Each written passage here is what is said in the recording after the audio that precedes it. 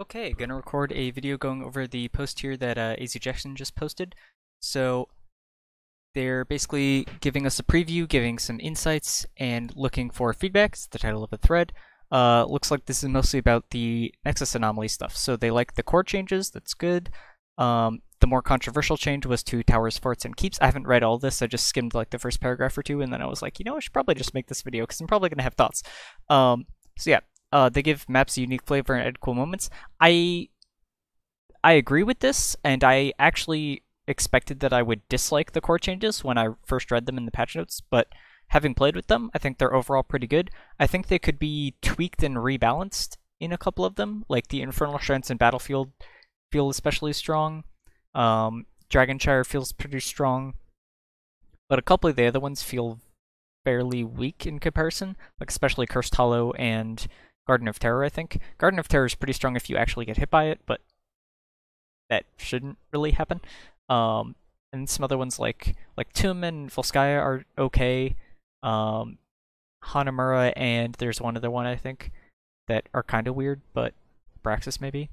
That they just feel like they're kind of there, and they don't really do a whole lot unless you're taking a whole bunch of damage for it. Okay, so as far as towers go, they wanted towers to feel smart. They heard feedback that players were frustrated, and it felt intuitive that you would get attacked and your tower wouldn't defend you when it's supposed to be a defensive advantage thing to be under your towers, which is true. So that makes sense. And then they wanted to create more back and forth gameplay and tower defense situations. Here's where I think the current implementation or current anomaly kind of fails to meet this goal, because basically I think if you want back and forth gameplay, you have to allow aggressive dives to happen some percentage of the time and to be like a viable actual option, so that like one side is scared, one side is playing aggressive, and one side's playing defensive. It's, one side's taking a risk and has a high reward, and the other side, should have some sort of defender advantage or whatever to punish if the high risk play like isn't executed properly, right? So whereas right now I think this kind of doesn't really happen, because instead of having that back and forth and that interplay between both sides, it's generally just the offensive dive doesn't really happen anymore, like nearly as often, and rather it's just passive on both sides. Like the offensive player gets into tower range and then they just have to back off after like 1 or 2 seconds in the tower range. If the person's 10% health or lower, you can maybe finish them off, but realistically, like having such a short duration that you can be in towers means that back and forth doesn't really happen, right? It's either you go in and you got the kill and you can get out, or you got the kill and you can't get out, or you don't go in at all in the first place. But it's pretty much like that interaction is over within 1 or 2 seconds. There's not really like any back and forth there. It's just kind of like, are you low and gonna die, or is the other guy low and he's gonna die if he overstayed and doesn't have an escape to get out or something? Like, I don't know. So I feel like this is kind of currently something that the current implementation kind of fails at achieving. And I really dislike that it takes away from aggressive offensive plays. I think towers being more defensive is fine, and yeah, I would just like to see more skill-based interaction towards it and still allow aggressive plays sometimes if they're executed properly. But right now it just feels like aggressive plays are basically nearly impossible to actually do, even when you've gotten used to it. So this is the counterplay, was to kill enemy minions, blah blah blah. Cool. And it's important that things feel right, and it can be deterrent. Let's see. They spend a lot of time to like make things visual. I think the visual design of the laser targeting was excellent, by the way. I like fully on board that change. That change was great. And definitely a good quality of life improvement there. Okay. So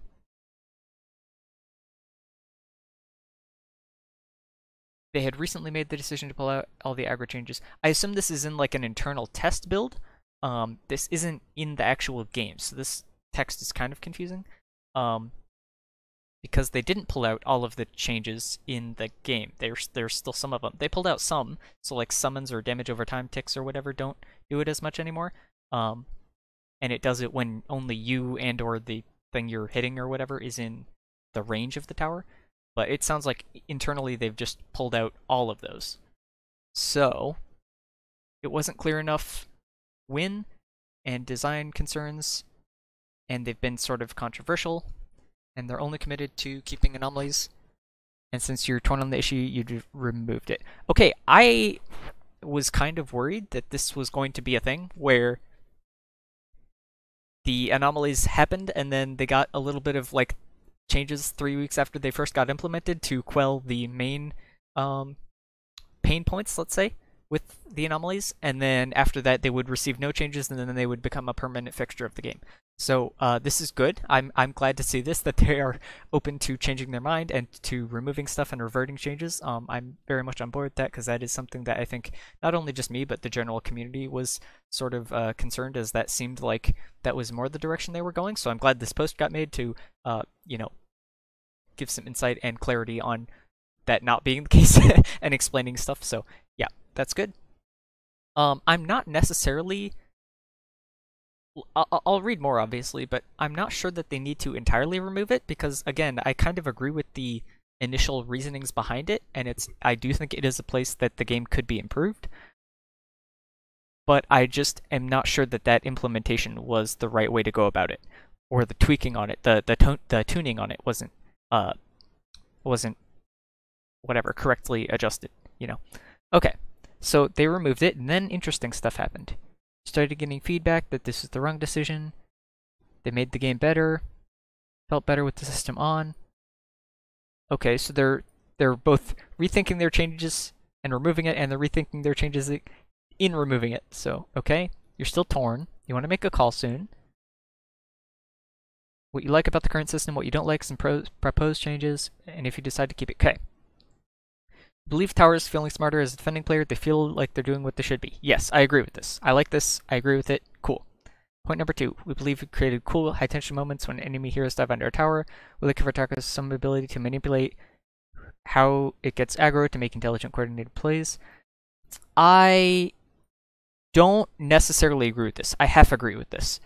I don't think there's many cool high tension moments. It's high tension in that, like I said, the interaction is very quick in its decisiveness, one way or the other, where somebody's going to die probably within like 2 seconds of being under towers, most of the time. This second sentence, we like how attackers have some ability to manipulate who gets the tower aggro to make their coordinated plays. It's pretty much just whoever hits it first, and then once you back out, once that initial person backs out of tower range, like they've tanked like 2 or 3 shots or whatever, you're going to try and like juggle it between multiple people.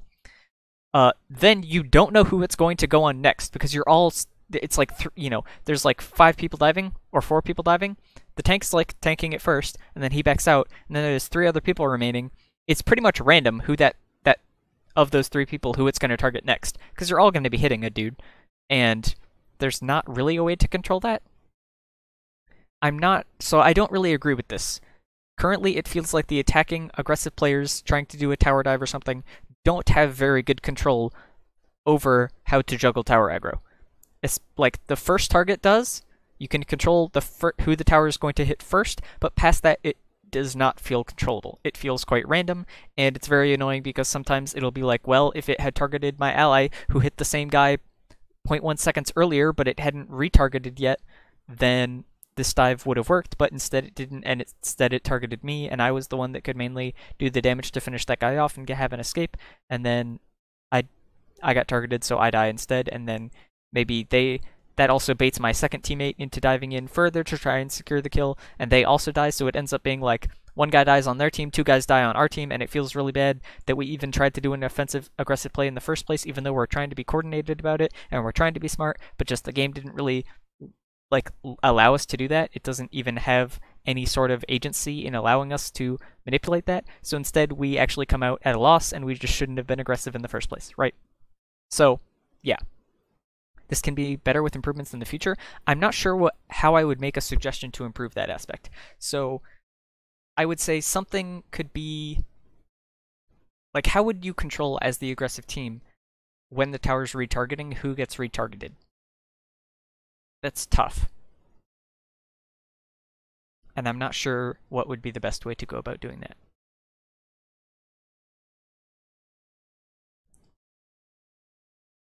That's very tricky. I'm not sure I have a good suggestion on that. Normally, I don't like giving feedback without having a suggestion, or of like just throwing an idea out there. Like I feel bad making giving like negative feedback, especially, and just giving criticism or whatever, and not having like offering a solution or a potential idea. Like at least give something. Like help them out, make them get halfway there.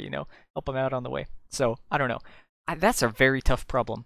I am sympathetic to the devs there. I'll see what they say as possible improvements. Okay, third point. Manipulate tower damage and stacking armor debuff. You can manipulate the interactions, tuning knobs, how much defensive tower, how much nearby or from nearby enemy heroes who are there to defend it.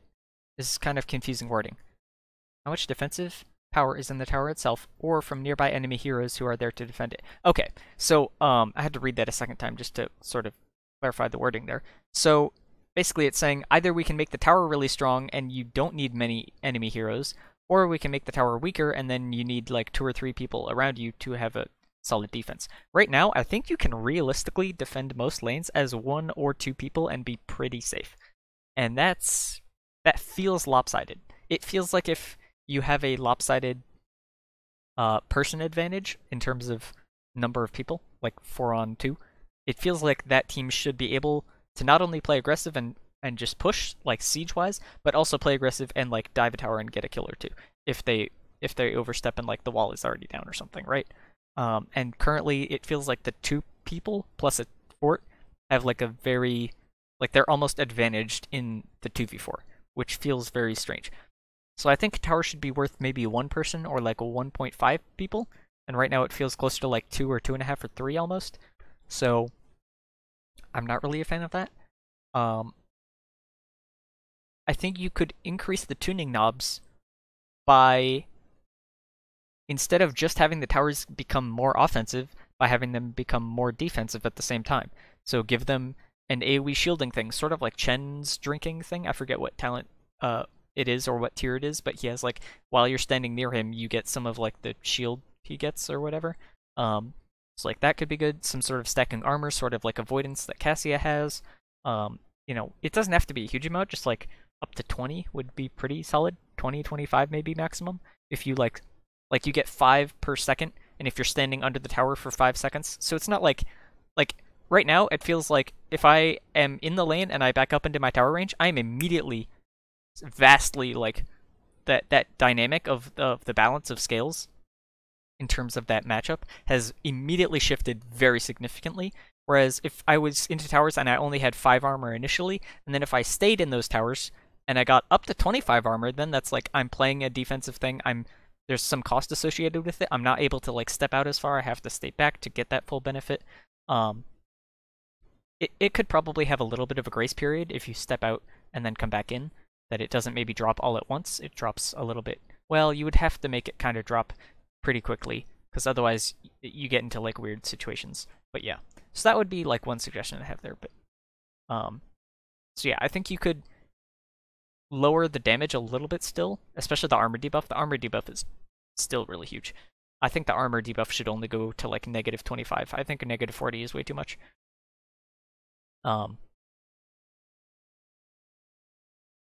Because it's also unintuitive, because I think negative armor normally has a cap of -25 in the rest of the game. And there's only like 1 or 2 abilities or talents that exceed that, and it's like Chromie's Slowing Sands ult is one of them, and that goes to like a -30. And then there's like one other thing that goes to like -30 or -35 or something. But otherwise than that, -25 is the maximum.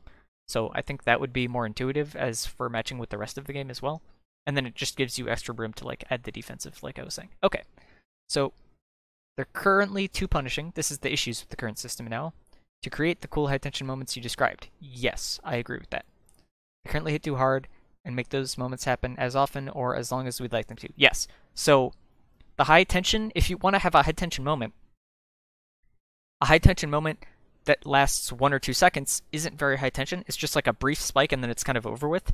But there's not really like much time to like build the suspense or like like have that amped up like high intensity or whatever. It feels very just like it's a brief thing and then it's over with.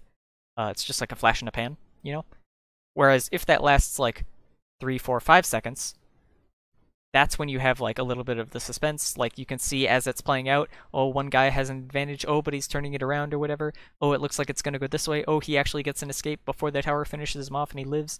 Like the longer or lengthening the time adds to the tension, and it actually makes the moments cooler, I think.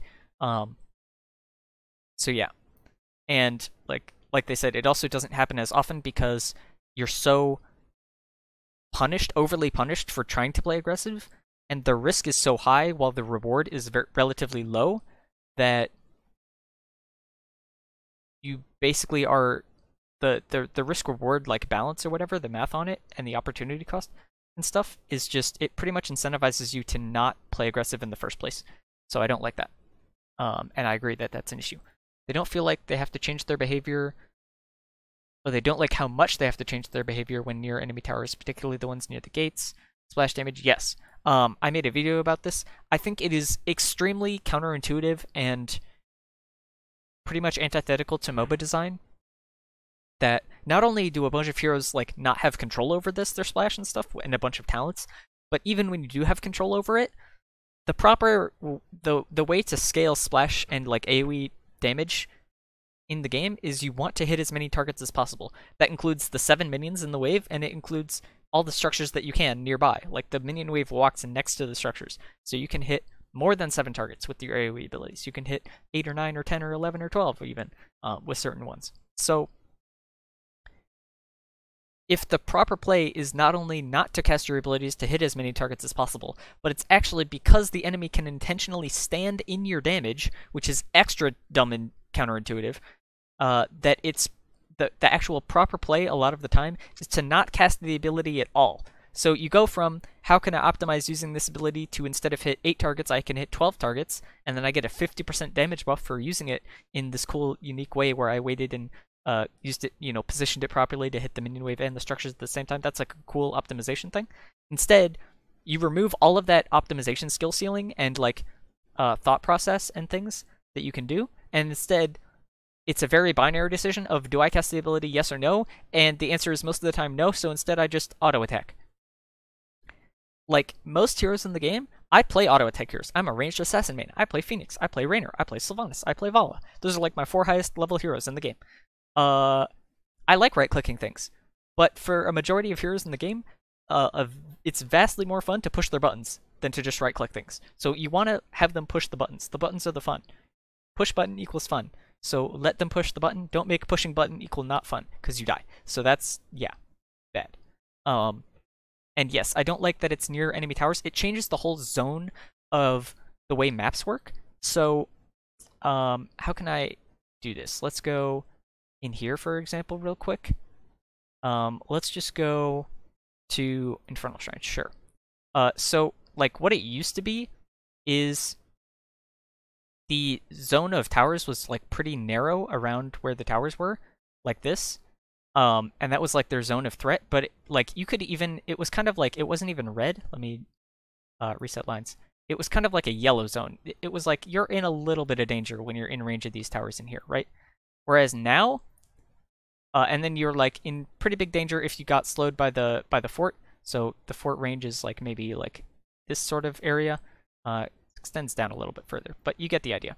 And that was like the extra danger zone because you had the slow and things like that. Whereas this was like a little bit of a caution area, but you could still dive in here. Now it's not only is this area immediately threatening, and this area is like extra double threatening, but it also kind of like extends out even further than it should. Like it changes the whole balance of the map, because now, like you see, let's do this in white, sure. This rotation path, if you want to, like, if I'm blue team, I can't rotate aggressively through here really because it's too close to the towers. And so, if I'm playing against a Diablo or something that's standing over here, here's the Diablo. Oh, I can't put him. I have to drag him. Okay. If I'm standing near a Diablo over here, he can like charge or flip me, and then I'm in towers. And now, because that area, instead of being yellow, now it's red, I am in danger there and being under towers, and I can just die like straight up, just getting flipped into towers or whatever, or charged into towers, or flip charged into towers or something, or Garrosh thrown or whatever, like all that type of stuff. So now it just like limits your rotation paths around the map so much more. Even going through here is kind of risky because that's still pretty close to towers. So you kind of just like always have to rotate through these safe paths now. You can't even rotate aggressively and like cut people off on the rotations, because if my team as blue team can sit in here, then red team, let's color them orange, instead of being able to go through here and like go to the objective or something if they're like coming from mid lane fort, instead they have to like go around and come around this way and then come in here, or like get control of the wave first. So like it has this huge ramification on like the whole rest of the game and every single map like this, just because these zones are now more dangerous not only at the towers themselves, but it kind of extends further into the lanes from the towers much more than it did before. So it just like constricts the map and makes it feel so much more claustrophobic to do every rotation, because on both sides the towers just like extend their like zone of influence so much further into the center of the map on both sides. And this extends true to the keeps as well, but it's like less of a problem. It's especially a problem with the forts, I think, and the fort walls. I think if the keep walls were still strong, that would be fine, but maybe remove some of the like armor reduction from the fort towers would be a suggestion I have there or something. I don't know. Anyway, okay, back to actually the thing. Sorry, I got a little bit sidetracked there, but I think that was a good tangent to demonstrate the point I'm trying to make, because it's kind of hard to explain in words. I think a visual helps. Okay. So a lot of the map is now more dangerous than before, yes. Less possible to fight enemy heroes, yes. Particularly in early game because of the forts, as I already mentioned, yes. Exacerbates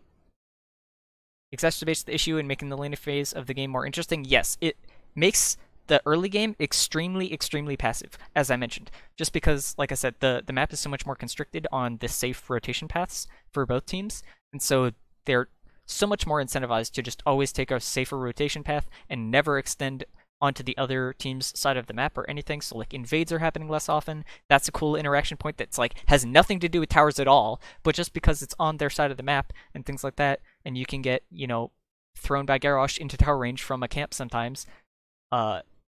Like those invades are happening less often. Like so much is impacted by this that isn't even relevant to the towers themselves. Like I said, it kind of extends in like this weird influence area further than the actual tower attack range into like a zone even beyond that. It's like a weird just influence thing where it's like they just have this aura where even being anywhere near them is now dangerous, even when you're not strictly in the attack range of the towers themselves, because there's stuff like knockbacks and things like that that can put you into towers, and just the possibility of that is too risky because the towers are so strong. Okay. Some players just like the way things have been for years. This is not a correct description. The problem is the game has taught you how the game should be played and how the game has worked for years. It's not that we liked the way things were before, it's that the game has taught those things to us. You are undermining years and years and years of experience and teaching that the game has been trying to teach you. And that is very rough and counterintuitive. Like, it's like suddenly if tennis players, now it's like, and now the only legal way to swing your racket and hit a tennis ball is by having the tennis bat be tied around your ankle, and you have to like swing your leg to hit the ball back in tennis. Like, it's undermining everything that tennis players have ever learned in the history of playing tennis, and it completely undermines that, and they have to relearn from scratch what all those areas on the map are, what the influences, how you should do rotations and things like that. It's just like, it's a completely different game now almost, and it's way too drastic of a change, and it undermines way too much previous experience that players had, and the teaching that they should have. Like, it should be a fundamental thing that you learn that you can rely on, of like, here's where the tower range is, here's where I'm safe, here's where I'm not safe. And now, like I said, all those range of influences and zones of control and safety and things like that on the map have expanded out and constricted the map way, way, way more than they ever should have. Okay, so they don't like a change to a large fundamental aspect of the game. Again, it's not that I don't want it, it's that you shouldn't do that. Like, I don't know how else to explain that, but like, it's way too drastic of a change. You're playing almost a different game at this point. It probably sounds like hyperbole, and I'm exaggerating a little bit on how extreme of a change it is, but I think just by the nature of what they said above, even, that it was such a drastic change that when they removed it, their own internal feedback was like, oh, this feels way too different now, and we want it back to the way it was. Like, I think that speaks to that. Okay. It's not a reason to never make changes. I agree with this. You have to just make changes in incremental steps, or in a way that, how else should I describe this? It's not just incremental steps, but changes that keep the core like spirit of what the game has been trying to teach you, and the zones of like where the map are safe or whatever. You can still make changes. It just needs to be done very carefully, I guess that's the best way I can summarize that. Okay. You always keep in mind the bar needs to be high in order to keep these fundamental changes to game systems. The bar needs to be high in order to keep the fundamental changes to game systems. I think this means, this is kind of a weird sentence. So they're saying basically if you're changing a fundamental system, because it's such a drastic and disruptive change to the players, that the change needs to be exceptionally good and beneficial for the game in order for it to be kept, I think is what he's trying to say there. Some of the wording on this is a little bit unclear. Okay, you've covered where you're at. Here's the potential ideas you've been debating. If you decide to keep the changes, you could end up doing none or all of them, and you're open to other ideas. Change your structures to prioritize map objectives before anything else. I think this isn't strictly needed. I'm kind of okay either way on this. I think it just should be consistent and clearly stated to players. Like, because ironically, some objectives are actually stronger if the turrets are not focusing them. Like, one of the benefits of the Infernal Shrines Punisher was that when you're defending it, you can bait it over the wall, and then you have 3 towers focusing it, and it's taking damage from 3 towers, whereas sometimes it'll only take damage from 1 or 2 towers on the front gate. So then it's getting killed, whatever, 66% as fast as it would if there's 3 structures hitting it. I think it's even different because the fort tower does more damage than the actual gate towers or something. I don't know. So, in some cases, having stuff focus the towers is actually could potentially be better or worse. I'm not strictly... I don't have a strong opinion one way or the other on this, really. I do think not wanting to push with map objectives, on one hand, like, split pushing isn't necessarily bad. I think ironically, a problem with split pushing is that it does feel worse for the team that's defending. First of all, it's also a very disruptive, counterintuitive, goes against the teaching fundamental thing that the game has been teaching you for years that I already mentioned above. Because it used to be you always push with the objective, now you push in the lane opposite the objective and you split push, right? So that's one aspect. But for the defenders, I think when there's like a Punisher or an Immortal pushing and there's 5 teammates to back it up, it feels like you're very centralized, and you have a centralized, like, we defend at the keep, we defend at the fort, we defend at the wall. You know, we want to bait the Punisher over, and then they can't push with it as easily. Like, there's a very centralized focus to what you're trying to do and what the enemy team is trying to do, and it's like, if we defend here, they're under our keep. After we kill the Punisher, we can chase them, we can wipe them, you know, we can counter-engage onto them or whatever, and we can turn our fight around, and that's like a comeback mechanic. I think it removes the comeback mechanic if the other team is split pushing, and it's like, well, they're guaranteed gonna get something out of this siege, which, to be fair, they kind of should, because they already won an objective, so that's their reward for winning the objective, is like getting some amount of siege guaranteed, so that's fair. But on the other hand, it feels like you're kind of making a lose-lose choice as the defender of, do you defend the lane with the heroes, or do you defend the lane with the objective? And no matter which side you choose, you're kind of losing either way, and that feels bad as a defender. So I think, ironically, this, like, in a change that's meant to help the defender feel better, they're making the defender feel worse. So overall, I think prioritizing the map objective is probably better than not, but I don't actually feel super strongly one way or the other. It adds another rule. It can be unintuitive for defending players. You'd be surprised, because it was this way for years before, and it was very intuitive for everybody, I think, and there wasn't that many complaints about it, as far as I know. Yeah. They'll not always be defended by their towers, only most of the time. I mean, it's pretty clear that, like, oh, I'm not being defended by my towers. I wonder why. Maybe because there's this gigantic Immortal pushing in the lane, and the towers are a little bit preoccupied focusing the giant Immortal that's hitting them with this giant sword, or this Dragon Knight that's, like, breathing fire all over them or something. My towers might be a bit distracted right now. I don't know. I think players will be able to come, like, to terms with that pretty easily, based on that it was that way before for years and it was fine. The towers feeling smart for how they work. I would argue that a tower is focusing the giant immortal or the Dragon Knight objective or the Volskaya mech or something feels pretty smart. Like, that's the big map objective. It's on a limited timer. The heroes, there's 5 of them, so and they have less death timers and they're not on a strict timer of when they're going to be on the map and things like that. So I would say that the towers can still feel smart while hitting map objectives, but this is kind of like a semantic, subjective argument. So they don't defend their teammates in the moment of game when they need them the most. The moment of... No, I disagree with that, because the moment when you need them the most is, like, the reward... there has to be a reward for winning the objective. And if the other team wins the objective, you have to have some sort of punish moment after that. That's just, like, the way the game works. I don't know. Yeah. Okay. So change tower so the front towers prioritize minions, but the fort keeps and core prioritize heroes who attack other heroes. Yes, this would be my suggestion. I don't think the keeps and core. I think you can keep it for the keeps and core. And the forts. I think it's just the fort towers that I would change primarily. And that's mostly to change the map zones of influence that I showed to be a bit more what they used to be. Early game would better record aggression and pushing, yes. Less of the map would be dangerous, currently is, yes. They can attack gates without feeling like the splash damage could get them into trouble, yes. I would also, actually no, I would do it on the keep gates as well, actually. Yeah, I would make this the front, yeah, the gate towers, yeah, I would change this for keeps and forts, now that I think about it.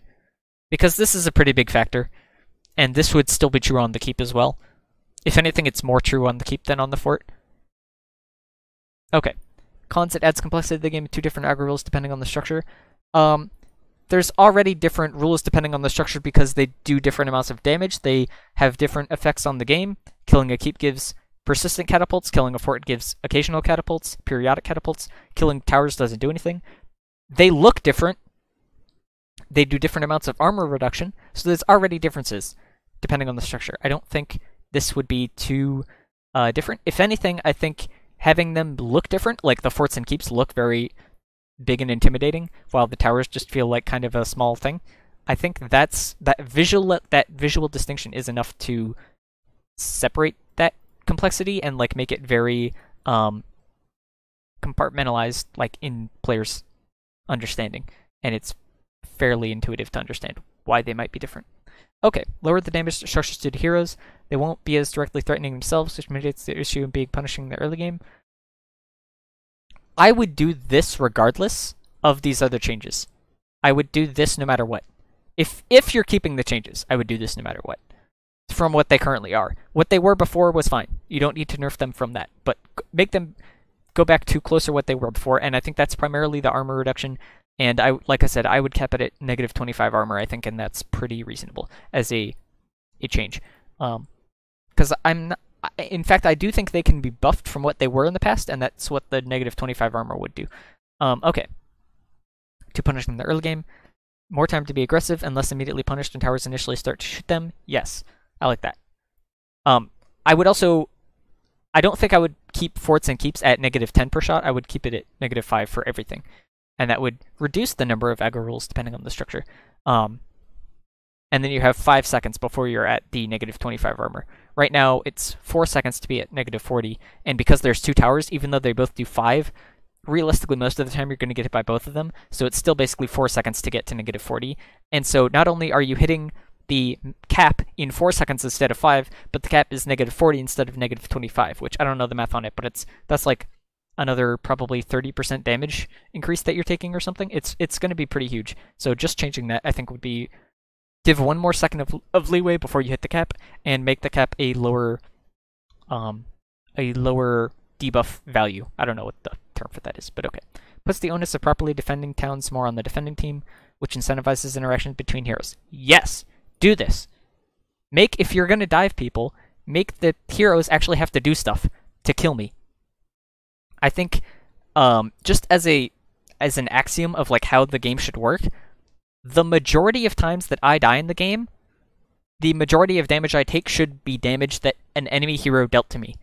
I should not die and have 59% of the damage be a tower. Like, the heroes should have to kill me. That's how the game should work. If I'm, like, diving a tower 1v5 or something, or I'm just diving a tower and there's no other defending hero nearby, and I sit there for 10 seconds, yeah, have the tower kill me, obviously. But, like, in the majority of real game reasonable situations, the vast majority of damage I should take, and the majority should be dealt by heroes. It shouldn't be towers dealing the damage. The towers can be helping the heroes deal more damage, like with the negative armor or something, but they shouldn't be doing the vast majority of the damage themselves. Okay. Make the towers weaker. Tower diving too prevalent. I don't think tower diving was too prevalent before. I think the problem was there wasn't a clear defending, like... well, I don't know. I don't think tower diving was too prevalent before, I'll just say that. And I think a lot of the targeting changes already help this. And I think you can buff towers from what they were to already make tower diving less prevalent than it was in the past. And I think this change currently, the anomaly, went too far. Okay, so those are the thoughts. Take the time to read through, looking for feedback on how we feel, whether we'd like to go back to the old system, or how to improve the current one. Blah, blah, blah. Okay, so I'm going to write this in a comment, and I'll probably link this video at the bottom. Overall, I do think I like this system, and I would overall probably keep it, but I would just tune it down a lot. Particularly the gate towers. I think forts and keeps being stronger is good, and that's maybe a good half-step compromise to go. But I don't like how it constricts the map. I think aggressive tower dives should be lengthened. I think you're changing a lot of fundamental experience and fundamental like teaching that the game has taught you, that you don't want to undermine that. There's a whole lot of stuff that I already mentioned. It's hard for me to summarize it all, but that's my overall thoughts as far as the anomaly goes.